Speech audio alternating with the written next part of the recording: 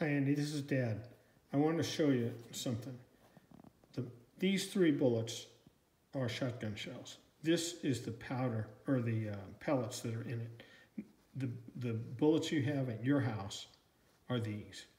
This is a 12 gauge. 12 gauge, slightly bigger shell, as you can see, holds more pellets. This is also 12 gauge, what's called double-aught buck, which is extremely lethal round.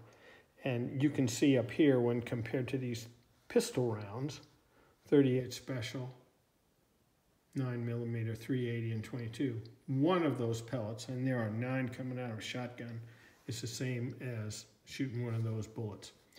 The reason I like these rounds for home defense is these pellets will not penetrate the walls of your house, and so you can't inadvertently shoot somebody in your own house through the wall, which a pistol or a rifle will certainly do, nor do you have to worry about your neighbors. This is what you have. I think we should get you a double barrel of this, which is available, and that gives you 2 shots. If you want to go to a pistol with a bunch of rounds, that's a whole different thing. I think requires a lot more training than you are prepared to take, but we can talk about it later if you want to.